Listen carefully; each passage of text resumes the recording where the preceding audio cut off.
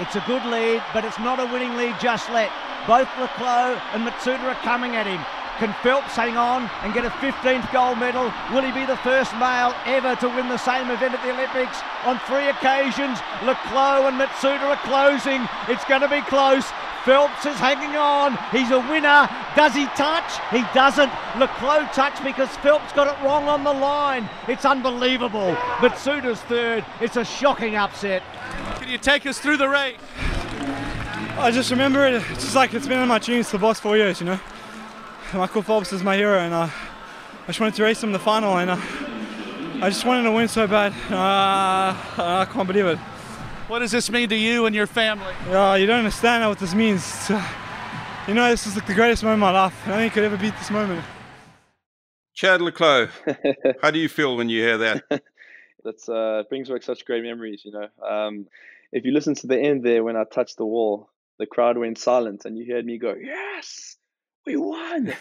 And that's because, you know, I think, what was it, 21,000 people couldn't believe that I just beaten Phelps. But yeah, and it's amazing to think back, you know, nearly 8 years ago. It was, you know, obviously the best moment of my career and my life. But yeah, just a very emotional day for all of us. The commentary, I suppose you hear there, you don't choose the commentary. They seemed almost stunned. You get the feeling they didn't quite give you the credit you deserved. It was more like he made a mistake rather than Chad le Clos won the race. Yeah, it was crazy. I mean, you know, I watched that race, honestly, every single day for at least a year after Olympics. You know, I'm not ashamed to admit it. Me and my dad and my family would get together, watch it. We had it recorded on the TV at home on Super Sports and go on YouTube, and everyone would cheer again, and like crazy people. You must see when there's a party at the house. I promise you, especially when there's a few drinks around. My dad and everyone starts crying again. Everyone starts crying and cheering like it's live. No, look, I think people were stunned. Obviously, the commentators were definitely stunned, and you know, sometimes that's how it goes. You know, I think back in 2008 when Phelps won by this pretty similar margin to win his 8th gold medal against Cavich in the 100 fly. You know, they said they didn't say that Cavich made a mistake, even though he clearly did make a mistake. You know, so. Yeah. I guess slightly, I wouldn't say biased, but, you know, it would have been nicer to say, you know, a bit more, let's say, cheerful for the young South African at the time.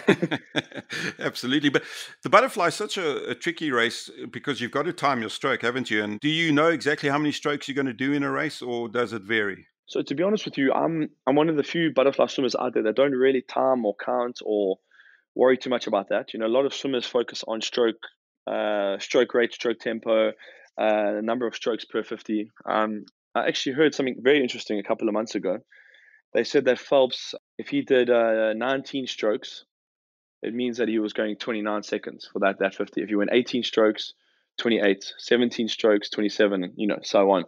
So it's crazy. He said like almost every single time he did that's what his split was in the 200 fly. So he knew at always what splits that he was going in the race, which is crazy to think.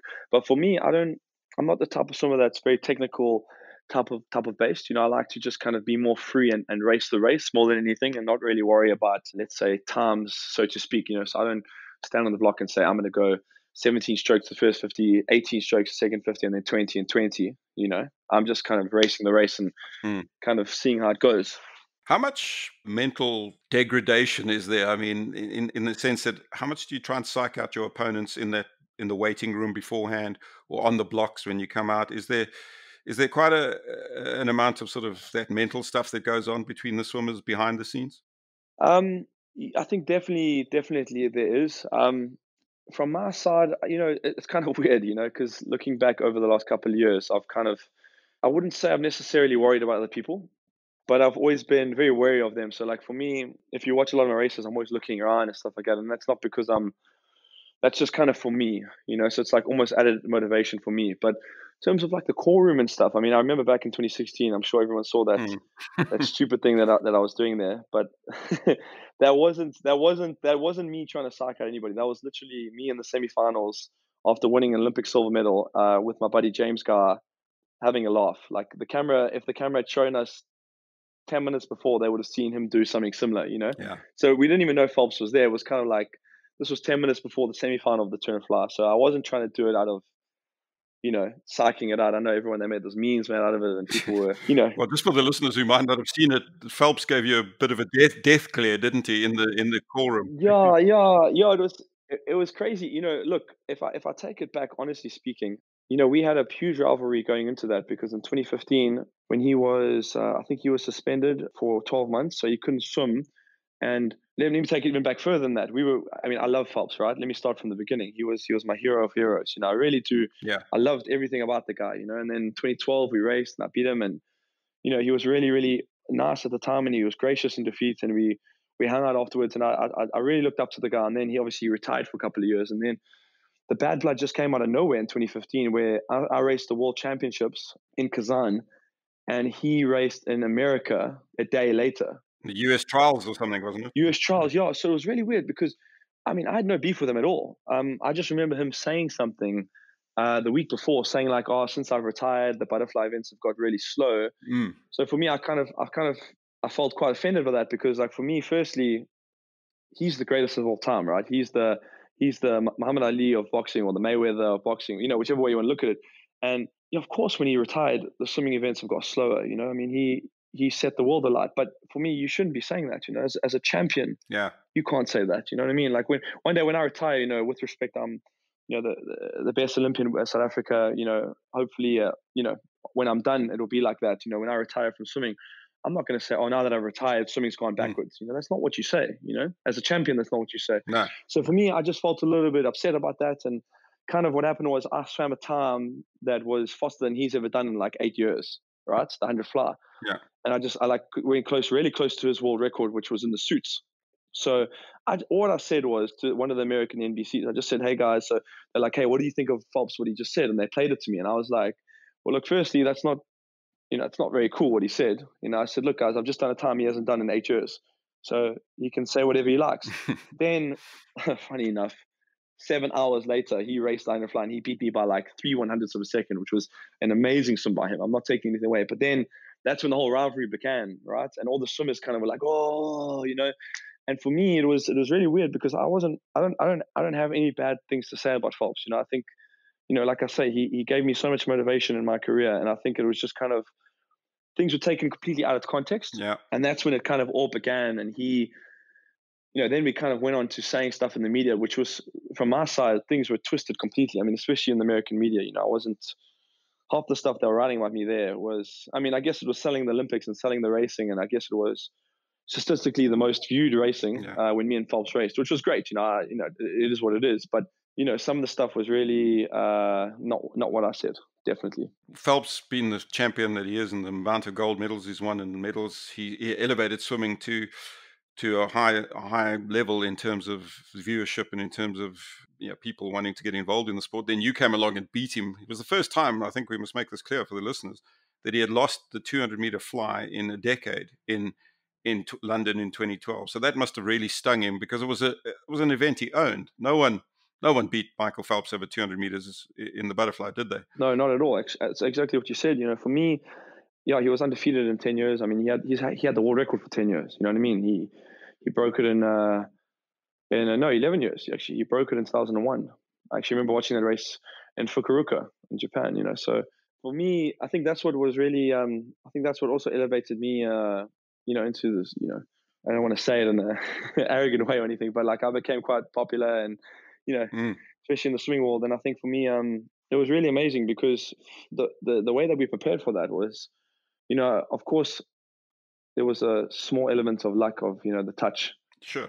But I prepared so well for that race. I'd thought about that exact sequence 100,000 times before that race actually happened. People think that it was a fluke. People think that I stood on the block hoping for a bronze, or whatever. Yeah, of course, would I have taken a bronze? I probably would have if you had asked me a week before the Olympics. But when I'm standing on the block, I wouldn't have taken bronze. I was confident I was going to go out there and win, or just be very close thereabouts. So just the way that it was planned out, and I think the preparation that me and my coach did at the time, we prepared to come over the top of him the last 50. No one had ever done that to him. Well, I was going to ask you about that, because you were probably half a body length behind him at the turn, which is a big margin to make up against anybody, but especially against Phelps. Did you sense he was fading, or were you going faster? I don't know how it works. Yeah. No, it's a good question. I think at the time, that race was such a weird day, guys. I tell you, I remember even a couple of hours before, the race, I went to see my coach in his room, and he was Skyping his wife and kids, and we were just chatting, and it was like a normal, it was normal Tuesday for us, normal Tuesday night. We're just like, I remember Haley saying to Graham, like, aren't you guys nervous? And we looked at each other, we're like, no, we're not really nervous. I mean, this was like three and a half hours before the race, Yeah. And I mean, there was just a sense of calmness, it was like, we knew what we needed to do.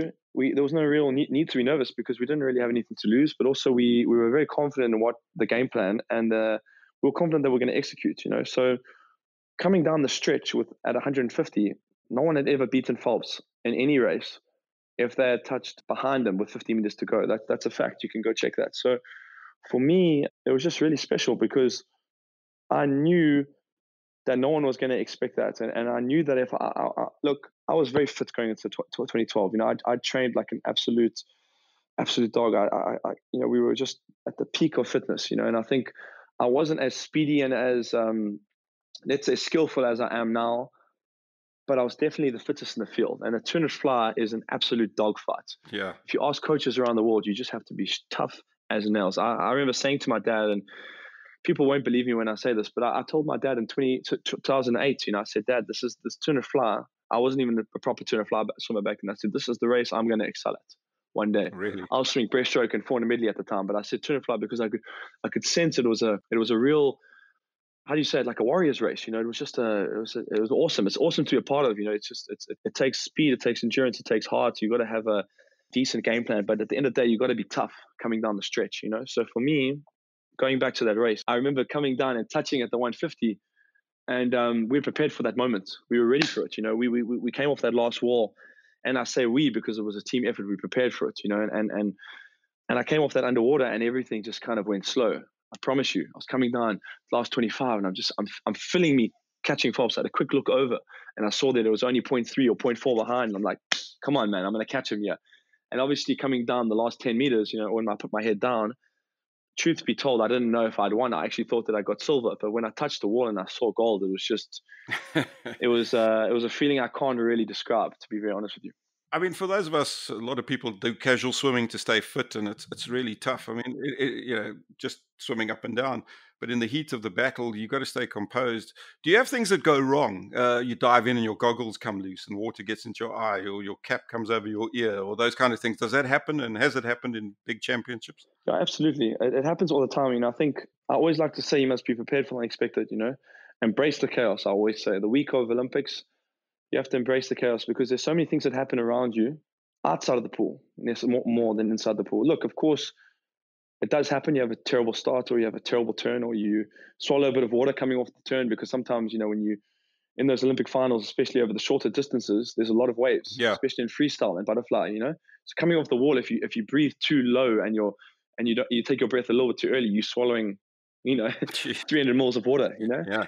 So of course it's happened a few times, but at the end of the day, you have to be prepared for it. And I think that's what makes Olympics so special, because you only have 4 years to get it right. I think, even if I'm talking about different events like 2016, I think a lot of things went wrong for me outside of the pool, maybe somewhat inside of the pool, but it is what it is. You can't make excuses about it. You can't, you have to take it on the chin. You have to take your wins on the chin and your losses on the chin. You can't have the good and the bad. You can't. Yeah. Well, look, it's not only your career is not only about the Olympics. You've obviously excelled at the World Championships and at the Commonwealth Games and all those things. But I suppose the Olympic Games are the pinnacle of the sport for swimming. And 2016, you had your issues, as you mentioned. I think both your parents went through cancer, which is must have been massively distressing for anyone, never mind someone who's preparing for the Olympics. Plus, you got this whole Phelps thing going on. In 2016, you still, pick up 2 silver medals. The big rematch with Phelps, I think, ended in bronze for you on that occasion. Was that, let's just talk about that race, the 2016 200 fly, and he didn't win either. I think someone else won that race. Was that an anticlimax, that 200 fly, the rematch, and maybe you didn't achieve the same sort of standard you did 4 years earlier? It was a weird week for me because obviously, look, I don't want to, like, again, I'm not making excuses, like, obviously my parents had cancer. It was a tough time for my family. I don't want to say it was for me, because it was tough for my brothers, my sister, the whole family. We're very close, and more tough for my parents. And I think, like, my mom was very bad at the time. My dad, had prostate cancer. My mom, it was a really tough time for us. I think the Olympics, looking back on it now, it was a huge success. I look at it, and I kept saying interviews afterwards, it was terrible. But looking back now, it was a huge success considering what happened. It was a win for me because of the way I swam it. Firstly, because of where I came from, I was ranked like number 22nd or 23rd in the world, and not many people gave me a chance. And I was prepared for that, because people thought that I could only swim butterfly back then, and it was only going to be me and Phelps and the turn flies. But I was very confident I could go out there and shock the world and swim a freestyle. Again, I must give credit to my coach at the time. He gave me a lot of confidence after the semifinals, because, going off that semifinal, I was seeded 7th, and it was... Yeah, you only sort of just made it through as one of the fastest losers, Scraped it right? through, Yeah. man. I scraped it through, exactly. But, I employed a tactic that no one ever did, So I went out like an absolute caveman the first 100, So Yeah. it was a tactic. It was almost like I went for the knockout in the first round, if you attribute to boxing, and I think I pretty much got it, except for drugs came past me the last 50 meters, Yeah. Sun Yang, unfortunately. And again, this is not a personal attack on him. I don't know him well at all, and he had failed 2 drug tests in 2014. Yeah. So everyone knew that he was dirty, So for me, I celebrated that silver medal like it was a gold medal, because firstly, it was a huge national record, African record, personal best, amazing swim. But also just the fact that I got on the podium for a race that was considered I was not considered a good freestyler. Yeah. Was a huge plus for me. So heading into that turn of fly, I was very confident. I was confident I was going to win. I was confident I was going to get close to the world record. There was a couple of things that happened from that night. 36 hours later, when I swam the turn of fly final. Unfortunately, I can't reveal too much, because that would be me making excuses in some other people's books. But something did happen outside the pool, which I'll discuss if I win next year. Okay. Well, hold you to that. Absolutely. But what I will say is, Phelps did win that turn of fly, and I came fourth, and I have to take my hat off to him, because even though I do believe that I lost that race in some respects, even though I came fourth and I didn't come second, I have to take my hat off, and I have to respect the fact that he came back and he won back that race. You got to respect that, even though the time was slow, the race was slow. It was a hard night for me. It was the worst race I've ever had. I would say in my career, and there were many reasons why. And it wasn't psychological. It wasn't emotional. I wasn't. Yeah. Maybe I was a tad angry, emotional, or ready to win the race, but that wasn't the reason I lost. People would think that it was psychological. 100% was not. But it is what it is. When the history books are written, they're not going to say there's no reasons, there's no but to being Olympic champion. You either are Olympic champion, or you're Olympic silver medalist, or you're not. Yeah. There's no Chad's parents had cancer, or he whatever. Let's just say he slipped on the block, or he had a bad turn. There's no need for that. I see a lot of these champions.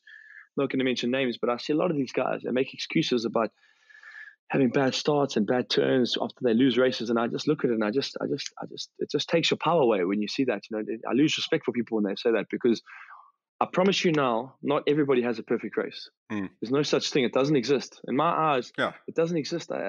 That's why for me, I race the race. Yes, every now and again, if you look in 2012, I didn't hit all my turns perfectly, but I don't go and say that, You know what I'm trying to say? Like, yeah, the finish was absolutely perfect, right?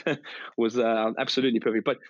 But it's never going to be perfect, So at the end of the day, there's always something that you can work on and be better at.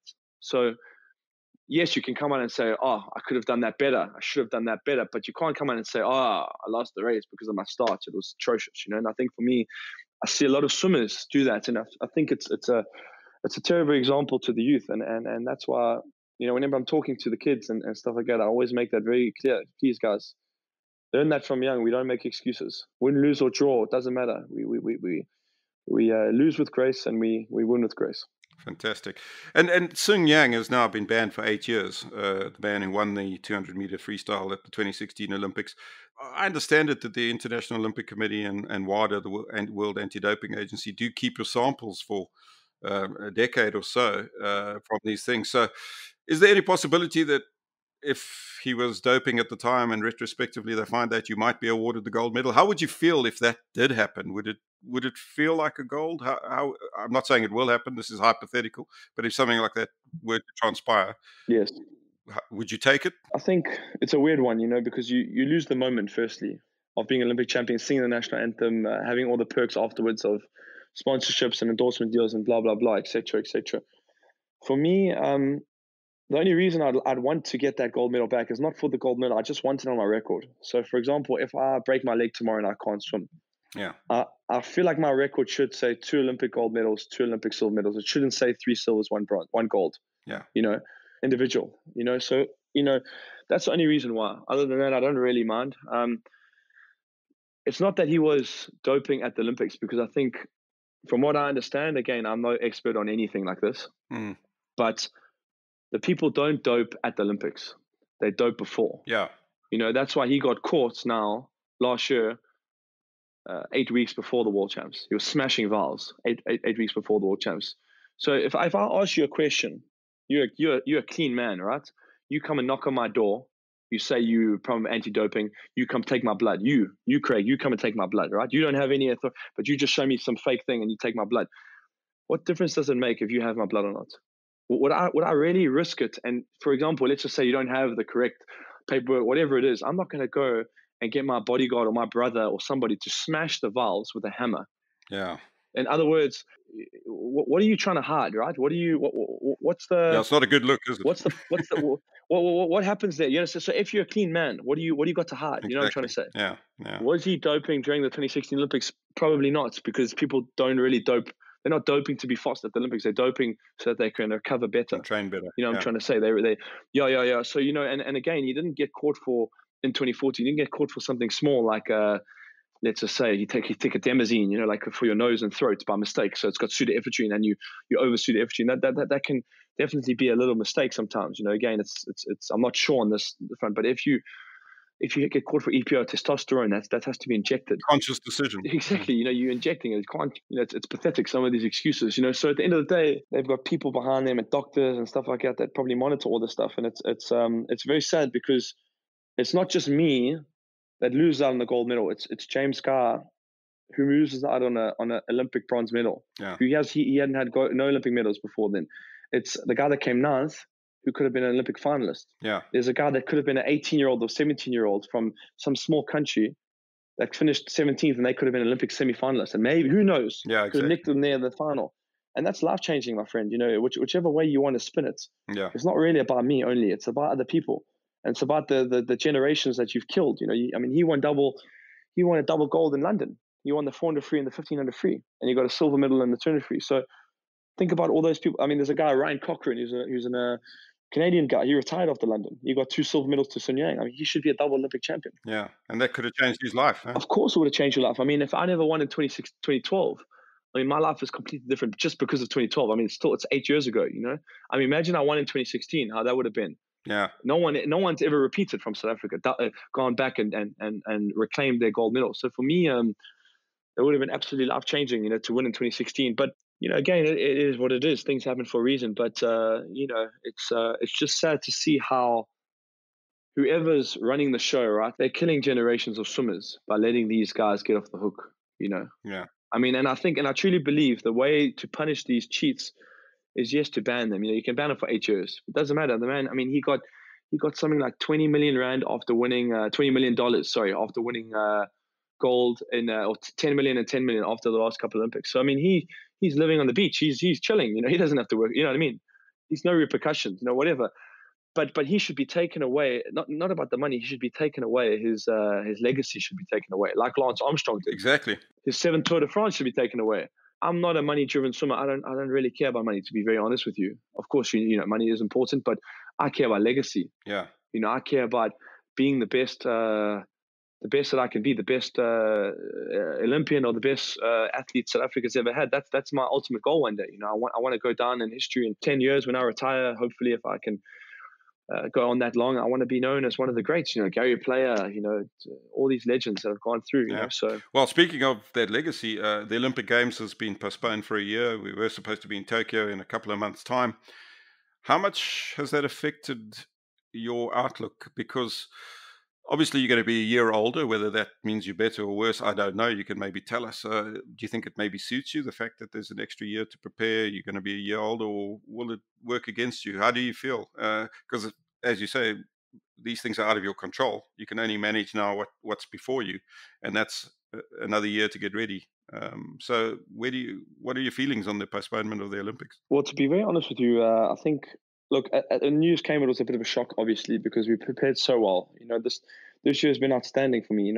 Last year was quite a bad year for me. I had a really bad groin injury, and I've been nursing that for a long time. I mean, I've had this injury for a long, long time. That's why I've actually stopped swimming. Is that a swimming injury? Well, I actually hurt it from football like about 10 years ago, but the problem was I never really rehabbed it properly. So I was kind of, even in 2012, I swam the 400 medley and I came fifth. Not many people even know that. But, I had no real breaststroke back in the day. And I mean, I would love to swim the medley. I mean, my goal in 2016 was to go and win the medleys as well as the butterflies. Right. But I have no breaststroke. I stopped swimming in 2015 because of the groin. It became so chronic, so bad. And it came back again last year, really, really bad, where I actually couldn't kick at all for about 12 weeks last year. I couldn't do any push off the wall. So I mean, I was literally pushing off with my tiptoes.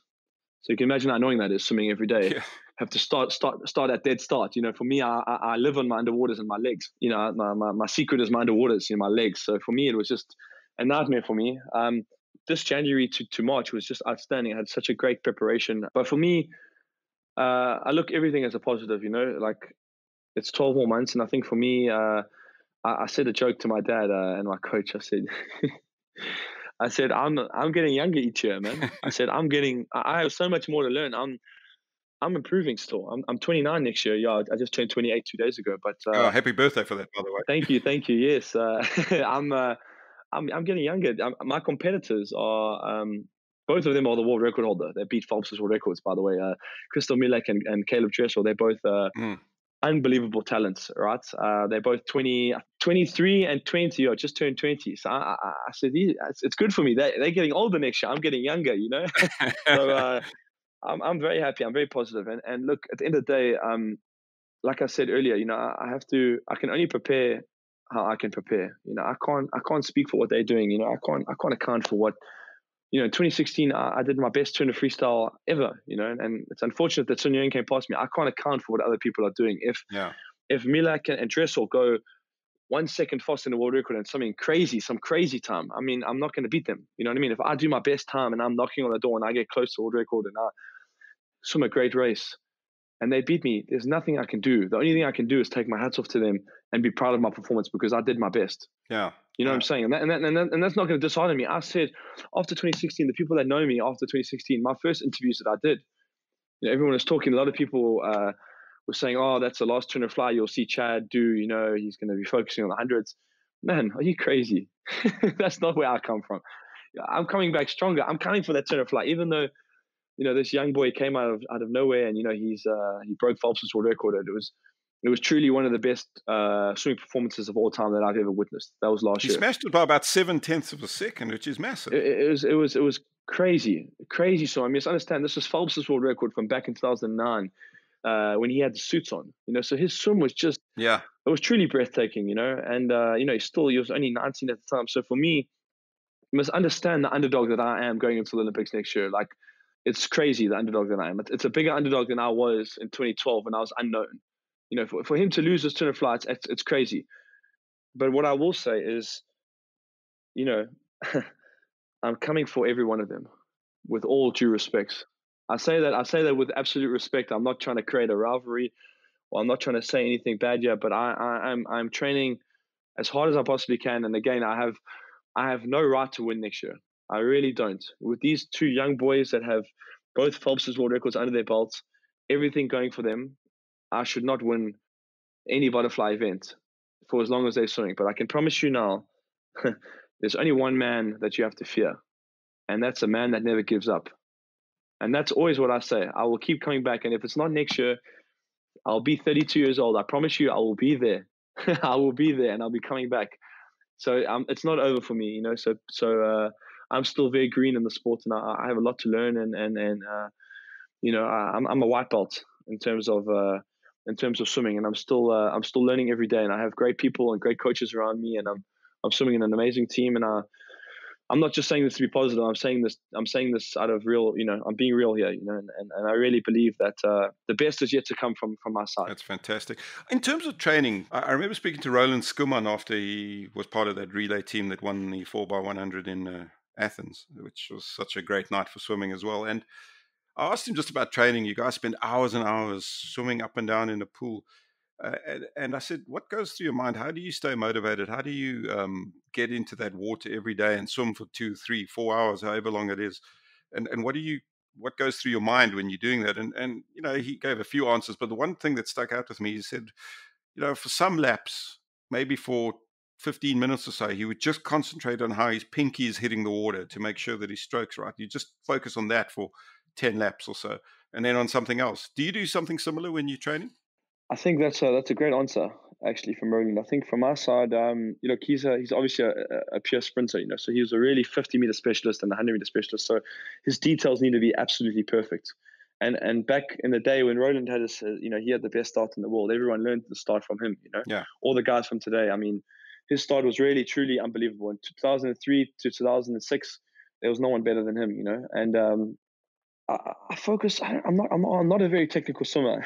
Yeah. James, my coach, always says, he gives the warm up, and he goes, okay, 400 swim, 200 kick, 400 buoy, and then you're gonna go 450s drill. He'll say, Chad, 400 swim, 200 kick, 400 buoy, and then he says 200 choice in the warm up, because he knows I don't really like doing too much drills. So from my side, when I do drills, I do them properly and I focus very hard. But I'm not a guy that likes to focus too much on them every day. I work more on, because obviously I'm a 200 swimmer, which is like it's like running the 400 and running or the 800. It's the hardest event, because you need to have speed and endurance. So I work on a bit of everything all the time. So I'm constantly working on my speed, my endurance, my starts, my turns, my skills, my VO2 max, my threshold, my aerobic capacity. So I'm always working something. Whereas, again, with respect to sprinters, you get a guy like, Ben Proud, who's one of the best 50 freestylers in the world. He swims with us. He gyms every single day for like 2 hours type of thing. Whereas I gym, 3 times a week for about an hour, Okay. And 2 of those sessions are more core sessions. I don't really do weights, so he does heavy weights every single day, like a bodybuilder type vibe. But he swims like 2Ks. He'll swim like maybe 3Ks at most a day. Sometimes even like 800 meters a day. Whereas I swim anything from 12 to 14Ks. So if that puts it into context, Every day. Yeah. So I swim something like 45 to 65Ks a week in 6 days. That's what I swim. Yeah. So it's completely different. So he'll swim something like 10 to 18Ks in a week, So, but he gyms like a crazy person. How are you doing swimming in lockdown? You obviously don't have an Olympic pool in your back garden. So how do you sort of put those Ks in during lockdown? Yeah, it's difficult at the moment.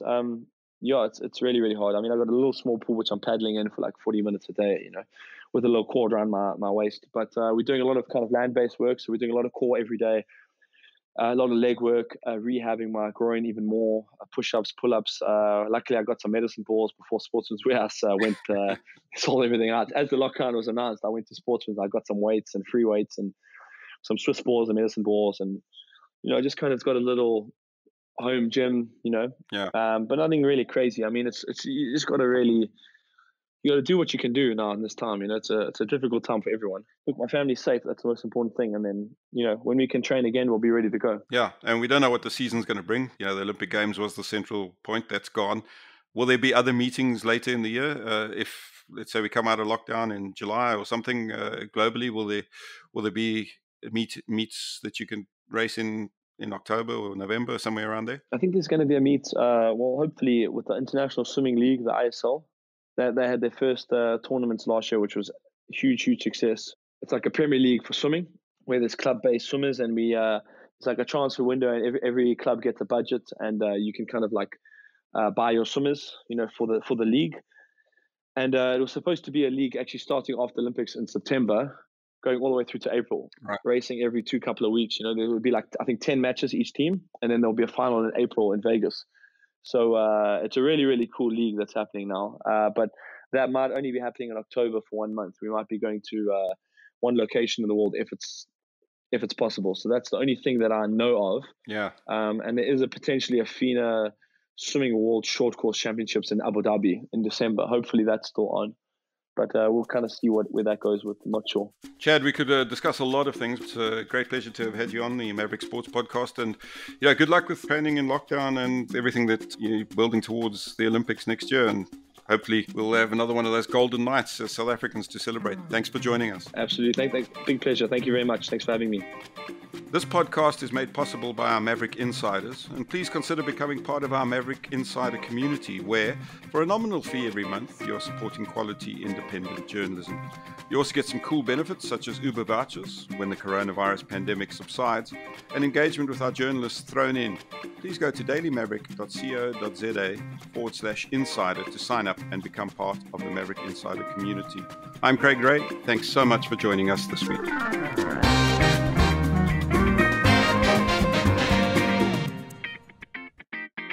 If you're the kind of person that listens to the end of podcasts, you can help us spread the word by rating us in your podcast app and sharing this episode with someone you know. We'd be very grateful.